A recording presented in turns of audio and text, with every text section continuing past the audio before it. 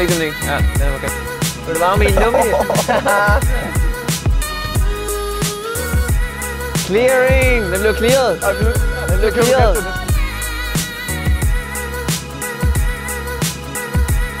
Vigtigt. Vi var kun i 30 sekunder. Jeg er fuldt, så vi kan komme hjem i aften. I believe I can fly. Jeg har nøglen som altid. Jeg har tasken som altid. Jeg bor heroppe et sted, nordfor. Nej. Er vi ikke? Jeg ved det ikke. Jeg tror ikke, Nicky ved det. Den ligger fandme tæt på. Nå. Hvem tør at køre den der? Hvad tager jeg? Hvem tør at køre i modsatte side? Har I sele på? Ja. Hvor skal vi hen, hvad? Ja, der er en bane faktisk, hvis vi skal ned på en bane. Jamen, vi skal hen og besøge, Christian Eriksen, eller hvad? Og mere har jeg ikke at sige til det.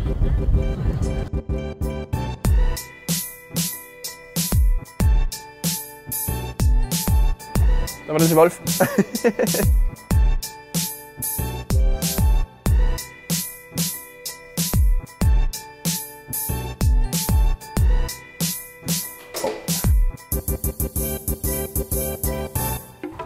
Er Sabrina har kørt den her så? Ja. Jeg ved ikke. Nå, lækker. Er den god der? Nej. Det er et arrangement, jeg er ude i. Du kommer næsten et sted på tværs. Der er masser af plads. Nå, man kan ikke engang sidde her i midten. Nej. Du er benene over til højre. Ej, det er jo fremragende. Nu har vi godt nok ikke tid på at installere det der, men vi er næsten nødt til at skal over i den der. Fuld i luft.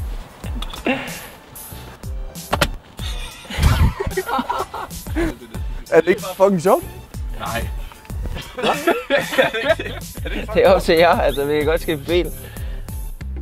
Lækker ned så. Altså en park hernede er meget hyggeligt. Er vi go? Kan du være der bag, eller hvad? Det her, det er ren komfort. Nå, kan du godt være der. Jeg er lydmand her. Er du lydmand? Ja. Så må hellere sætte den ind i, så du kan høre noget. Jeg kan lige teste her, om der er lyd. Om det Er virker. det rigtigt? Høp, høp. Ja, jamen, den er god. Jeg ved ikke, om din mikrofon, om jeg kører høre mig selv, eller hvad? Nej, det tror jeg ikke. Spørgsmålet er, om han kan komme ud. Det kan jeg ikke rigtigt. Kan han godt komme ud uden Det ved jeg ikke rigtigt, om jeg kan. Jeg lige prøv at lade være med at sige noget. 1, 2, 3. Ej, jeg kan faktisk ikke høre noget som helst. Jeg tror sagtens, man kan tage mikrofonen sådan her. Kan du høre noget nu, tror du? Ja, jeg kan sagtens høre dig. Åh, nu kan jeg godt høre noget. Det er bare dig, der ikke Er kan din tændt? Er din ikke tændt, den? Kan du høre mig sige noget nu? Ja, jeg er sagtens. Det er mega tydeligt. Ja, vi snakker lige om, hvis man skulle lære at finde rundt i London uden GPS, så skal man godt nok have brugt mange timer herovre. Ja, heldigvis i det område, vi bor nu, der har vi boet i 4 år nu jo. Der kan jeg godt finde rundt. Så det begynder at give mening. Der kan jeg godt finde rundt uden GPS, men nogle gange, selv når man skal til træning, så bruger man GPS. Men det er mere for trafikken. Fordi nogle gange så kommer du nogle veje, som du aldrig kender overhovedet. Fordi der... Du har rykket tilbage på midtbanen jo. I hvad for en? Jeres kamp eller vores kamp? Nå, vores kamp. Ja, det var lidt det samme. Altså, det var land, som er lidt længere fremme, end man er på klubholden som sådan. Så er du simpelthen ikke farlig nok? Nej, det så man jo. Jeg kunne ikke score jo. Det var, at alle målene ligger stadig i Dublin. Nej, det er okay. Ja, det gør de faktisk. faktisk. Godt, noget. De skal nok komme. Jeg tror faktisk også, at Uke Harald han spekulerer lidt i at prøve af på bakken op til det. Tror du? Bare komme med offensivt. Du har en god halvlægning jo. Ja. Så banker Kim også på for tiden, tror jeg. Nå? Spiller altså godt ud i Kastrup Danmark-serien. I Kastrup BK. Jeg ved ikke, om vi kan det tøj. Hvor mange gange har du blevet spurgt om Danmark-kamp? Det er faktisk ikke så galt. Der er mange, eller ikke blevet spurgt ind til det. Der er rigtig mange, der har sagt tillykke. Hvad var det med de klappede flyet? Var det rigtigt?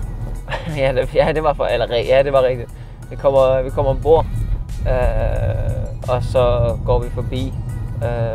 En af de første var business op foran, går forbi, og så var der sådan fire forskellige personer, som sad lidt for skudt, som så begynder at klappe lige pludselig. Og så står man jo der og bliver halvgeneret og mega akavet, når du går bare og tager kasketten og kigger endnu længere ned i gulvet, og så går du bare videre dernede af. Og så endte jeg nede på sæde 25 dernede, og så sad jeg dernede. Og I har faktisk ikke siddet i spredt ud over det hele? Ja, de bestiller bare det. Var det din bedste landskamp nogensinde? Hattrick og score i en VM playoff. Det er i hvert fald deroppe af. Men det er da nok en af de mest bemærkelsesværdige kampe, jeg har været en del af på landsholdet. Det er da helt sikkert. Og så være så vigtig i så et stort en kamp, det var næsten kuldegysninger efter os. Det var fedt. Det var fandme fedt. Var det 2 sted, du drak ind? Eller var det 3? Jeg fik, ikke ulige, så jeg fik 2. Jeg fik 2 state, og så kørte det, du. Så fløj vi derudad. Så du kan bare se. Ikke nogen i pausen? Jo, også en enkelt pausen. En i kamp, og så en i pausen. Ham Iren, der scorede, han har vist også fået en enkelt, tror jeg. Ja. Det kan vist godt passe. Ja, det skal nok passe. Og McLean, der er helt oppe i det røde felt, han har fået en Red Bull.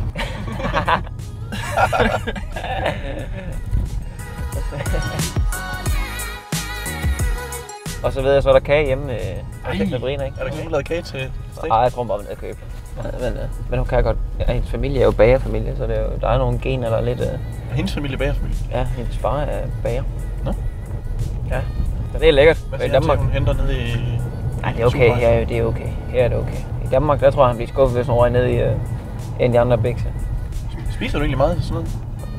Jeg er utrolig glad for kanelsnegl. Det er jeg altså. Følger du slavisk en kostplan? Ikke en kostplan som sådan, nej. Men selvfølgelig, man har en idé om, hvordan man skal spise, og hvad man ikke skal spise. Det er ikke noget, der er pålagt fra klubbens side eller noget som helst? Nej.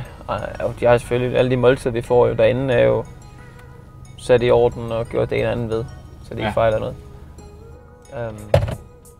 Sand statement. Den får altså ikke på menuen, den. Det gør den altså ikke. Endnu. Men du kan godt finde på at spise sådan usunde ting i løbet af en almindelig uge også? Ja, hvis du spørger Sabrina, så er jeg rigtig dårlig til det. Eller rigtig god til det faktisk. God til at spise? Ja. Ej, vi spiller jo, vi spiller så mange kampe i øjeblikket. Der er lidt forskel på, når man, hvis du ikke spiller, og du bare bliver ved med at spise, og du gør det ene eller andet. Nu spiller vi så mange kampe, og der selvfølgelig får du alle de måltider med pasta og kylling, og alle de kulhydrater og alle de protein, og hvad end du skal have. Det får jeg. Og steak, selvfølgelig. 3 om dagen drikker du ikke? Er det 4? Så løber jeg rundt. Og sådan er rundt. Der var aldrig trapperne derhjemme. Men det er jo helt vildt så mange steak, du drikker faktisk. Ja, hele tiden. Det er derfor, vi har sendt 2.000 flasker over til. Præcis. Jeg glæder mig faktisk meget til at se dem. Som sagt, altså hvis jeg kommer til at stå ude foran huset, så er det til selv bord. Det kan godt være, hvem der endelig kommer forbi. Hvor langt vil I bo billeder? Ikke ret langt. Så lige før vi skulle have ringet og sagt, at vi kommer forbi. Men det passer, så kan han komme og hente i morgen. Jeg kan så kan han lige komme forbi. Så kan jeg lige ringe til ham og sige, at han kan komme forbi. Så kan jeg så ringe til resten af London og sige, at de kan også komme forbi og få en stat. Ja. Alle kan komme forbi. 170 kasser. Ej, det er stærkt, mand. Jeg ved i hvert fald, at der var nogen, der røg inden for omklædningsrummet. Jeg ved ikke, hvem det var, der tog.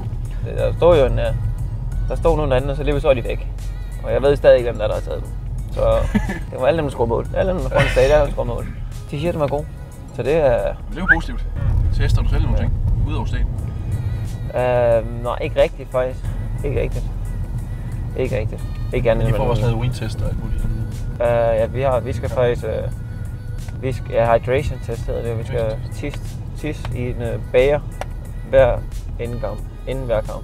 En time inden eller hvad? Tid? Ej, det er heller tidligere. Det er faktisk begyndt nu, når du vågner, skal du tisse i et bager. Nej. Og så tager du det med? Og så tager du lige det med ned og lægger det i en pose. Og så, og så bliver det målt, hvor meget du sådan lige skulle drikke. Gør det? Skal du sætte den med i en pose? Hvor er den ned? Ja, du får den jo i sådan en lille... og så skriver man lige et andet navn på. Ja, der står navn på, ja. Så skriver man lige Victor. Harry. Ja. Og så tilpasser de efter det? Ja, og så med ned, og så ved de, hvor meget man skal hydrate. Ja. Så er der så styr på tingene.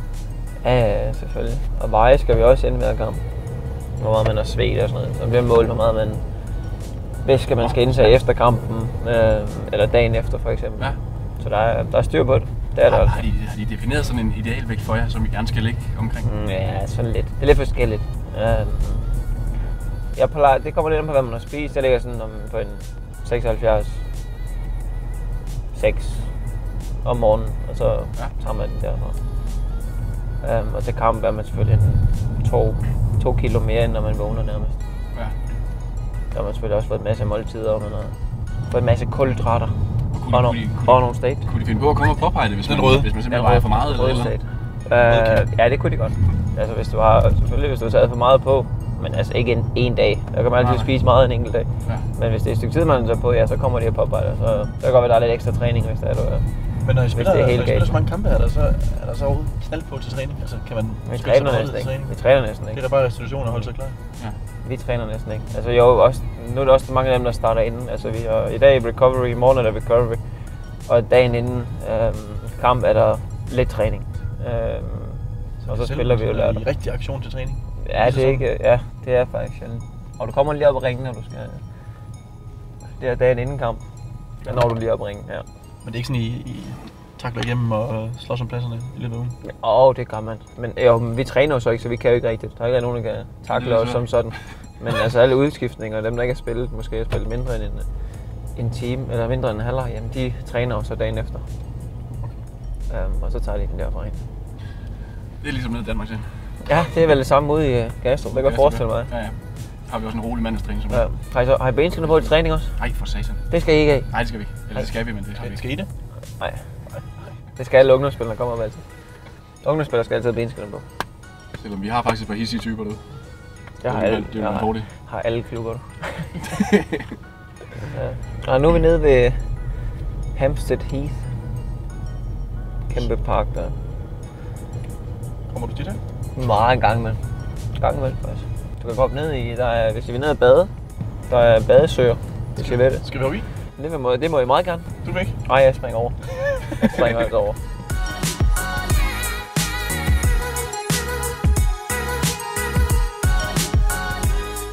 Ja, jeg tror, vi kan gå heroppe til højre.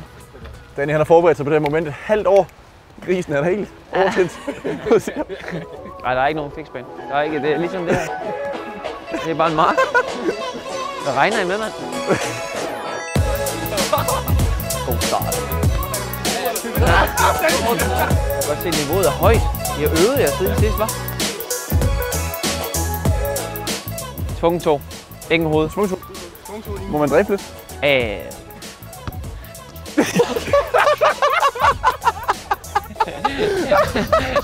Den kunne jeg godt se efter. Den bøger sig. 3. Hopbom. Fik du den ikke? Ja, den er okay. Clearing! Den blev clearet. Så er I alle sammen nede, hva'? Ja, det er skidt. Så skal jeg også ned, så passer det. Så er vi alle 4 dernede. Skal du aldrig lige tage en stat i pausen, eller hvad? Jeg kan godt mærke dårlig ankel. Jeg kan bare. Ja, bare kører vi. Øj.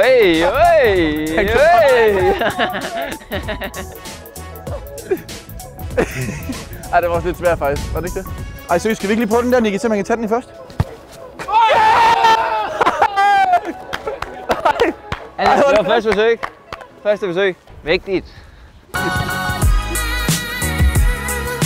Skal vi køre fra dem, eller hvad? Ja, lad os lige. Så ringer de en gang. Udover, de har mit pas. Nå, ja.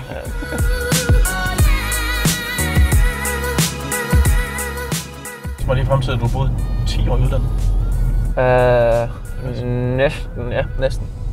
Til januar passer det præcis med, at det er 9 år. Ja, det gør det faktisk. Det var så lang tid. Ja, og det er jo gået utrolig hurtigt. Altså. Det er jo, når man tænker på, at jeg var så lille en splej, som flyttede ud. Og så stadig en lille splejs, men så er blevet lidt ældre.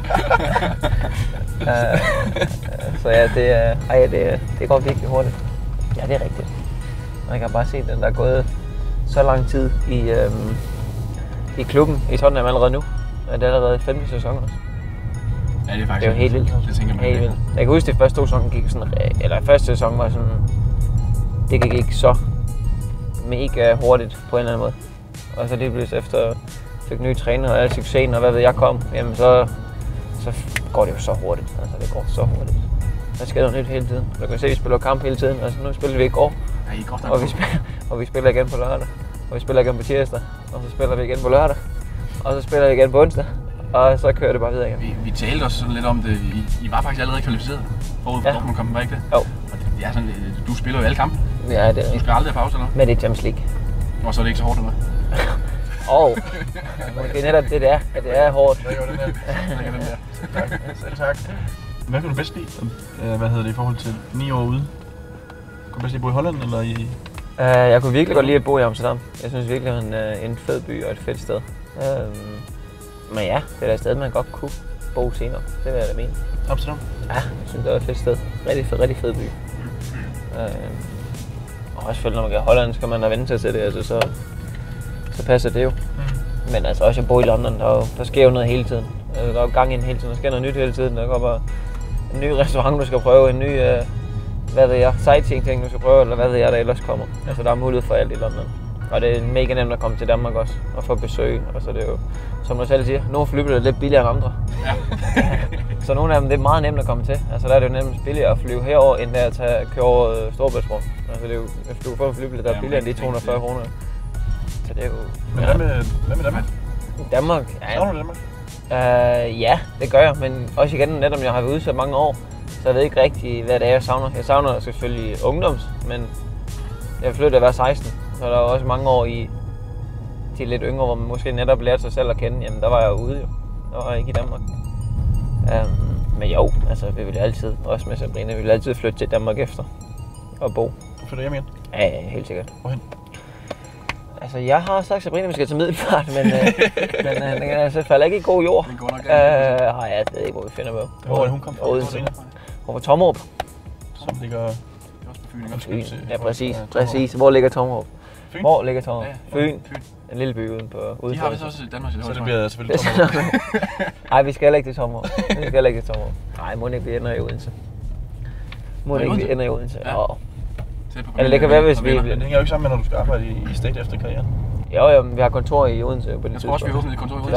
Der er vi jo så store, at der... Ja. Det kan man vel også. Shit, det var blevet siddet her. Man slukker det. Duplet kan man ikke. Vil du være med i en nummer?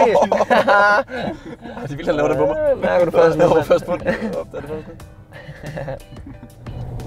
Føler du har opnået din drøm? Ja, jeg føler, at jeg lever i en drøm stadig. Jeg tror egentlig. Jeg har følt, at jeg har levet i en drøm lige siden jeg blev professionel fodboldspiller. At det var det, man havde ville drømme om, og det så netop er sket. Men selvfølgelig, altså der har været så utrolig mange succeshistorier, at det er dejligt at tænke tilbage på alle de minder, man har. Men det er gået okay? Ja, det vil jeg også sige. Altså, det er gået udmærket. Men selvfølgelig, man vil altid som fodspiller altid gerne forbedre dig. Du vil altid vinde endnu mere, og du vil altid det ene eller andet. Og nu, det næste skridt er selvfølgelig så langt som muligt i den her sæson med Premier League, ikke? Og så VM, hvad man kan gøre der. Ja.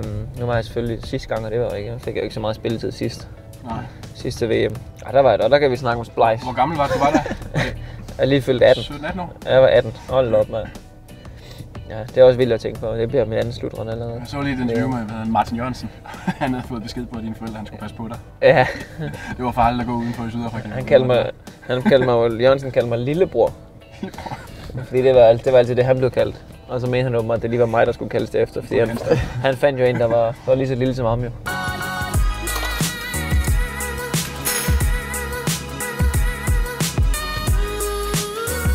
Jeg boede til leje de første 3 år. 3 år, ja. Og så tog vi chancen for at købe noget i stedet for at lege. Det er boet for at være lige så stort? Nej, slet ikke.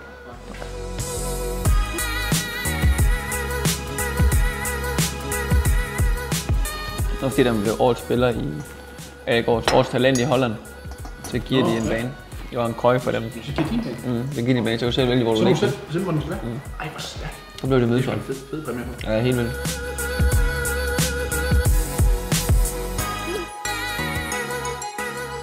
Kontor i køkkenet. 10.000 måneder før skat. Der var altså lige 6,5 udbetaling. Started from the bottom. Køkken i lejligheden.